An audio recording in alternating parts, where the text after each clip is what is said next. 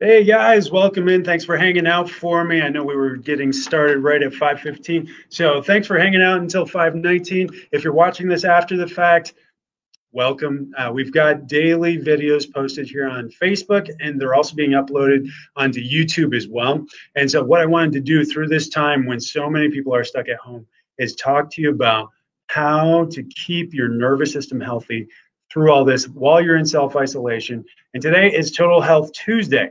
And so during Total Health Tuesday, I want to talk to you about how to keep the most important system in your body healthy, and that's your spine and nervous system. This is the first system that was formed in your entire body, and it's what controls all the other systems. When you were just a sperm and the egg, and those came together, formed a single cell, and that duplicated and replicated itself 35 trillion times, making this living, loving, thinking clay that's sitting here in front of a computer screen today. It did that with the intelligence that God placed in there and nothing else.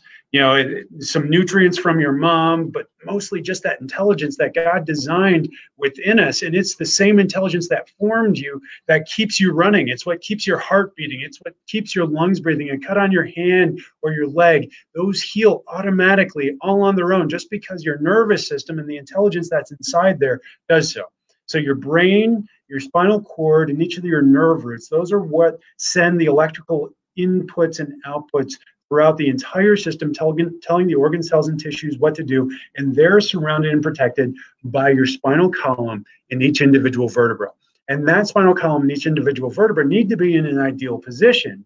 But when they're out of position, like let's say you're sitting in front of a laptop at home and you take this hunched position, or you're looking down at your cell phone every day, that retrains the muscles, ligaments, and tendons that instead of holding this as your normal position, now this becomes your normal position. This is where that dowager's hump comes from.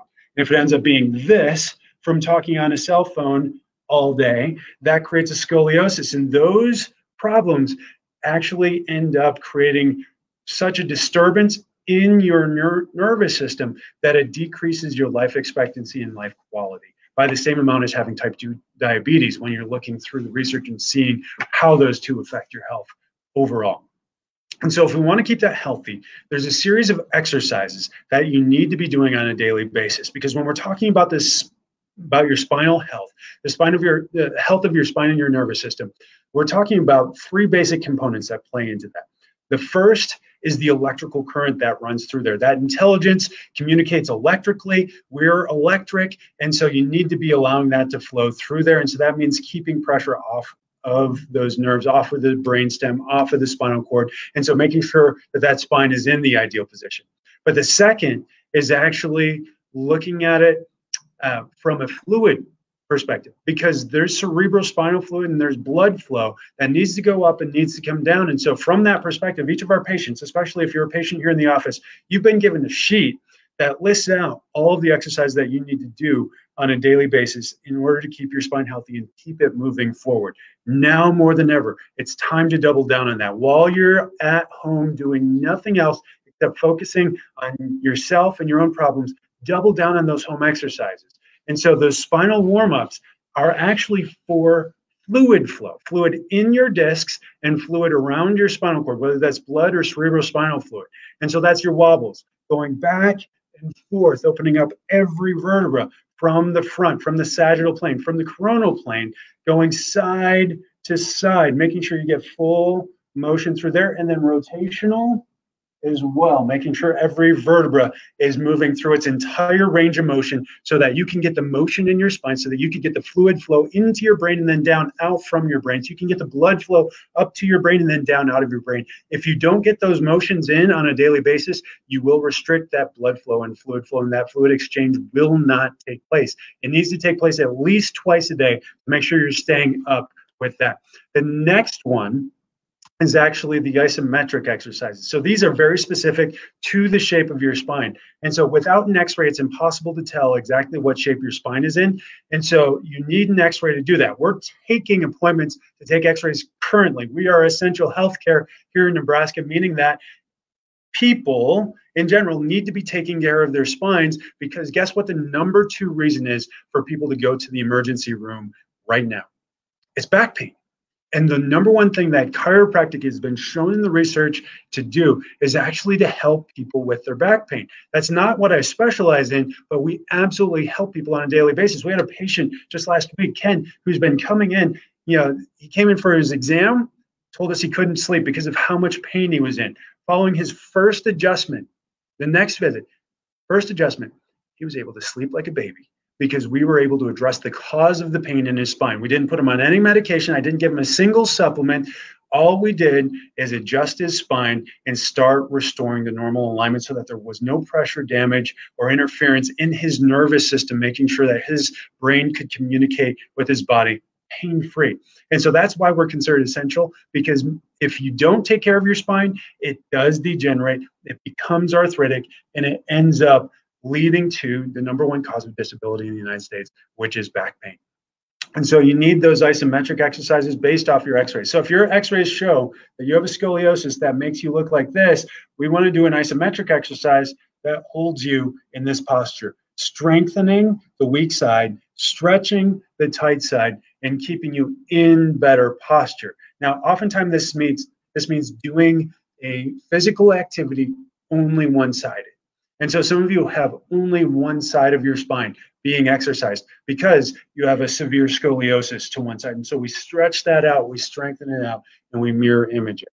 And so that's where the isometric exercises come in. From there, we have body weighting. Body weighting, again, is based specifically and strictly off of x-rays and how you respond on x-ray to those body weights. And that gets you back into position. It retrains the muscles, ligaments, and tendons to hold you there. From there, there's the passive molding. And so passive molding is a stretch for the ligaments around the spine, a stretch for the discs, and actually is an adjustment when done properly based off of the findings that, again, we find from your exam and x-rays. And so if you haven't had an exam, I encourage you to go to our website, go to goodlifefamilychiropractic.com. You can request an appointment there, or you can call or text me on my cell phone at 402-413-8825, and would be happy to set you up with one of those. There's one last thing that I wanted to go through with you guys, because it is something that you can do without x-rays, and that's neuromuscular retraining. And so this is something that's new that we've added to level 2 in structural corrective. And so why you want to go to someone who has the latest certifications in advanced structural correction. So let's say you do have that scoliosis shifted over to the side, one shoulder's high, your head's cocked over that side. What we want to do to help you fix that scoliosis is we don't just want to stretch it and strengthen it to the other side.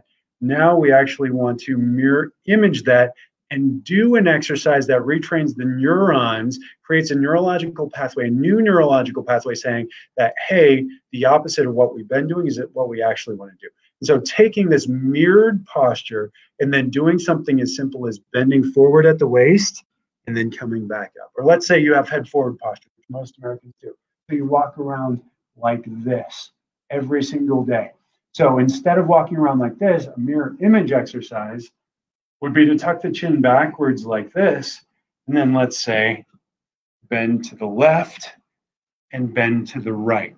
And you do that, and you'll find just how incredibly difficult this is, because it's retraining your brain, which is one of the most difficult things to retrain in your entire body. Changing behavior is far more difficult than changing and retraining a muscle, a ligament, or a tendon. But when we can change the brain, we can transform the health of the entire body, the entire nervous system, and keep you healthy and well. Thanks for tuning in today, guys. Stay healthy, and I'll see you tomorrow for another video on how to keep your nervous system, your immune system, your digestive system all healing and functioning at a high level.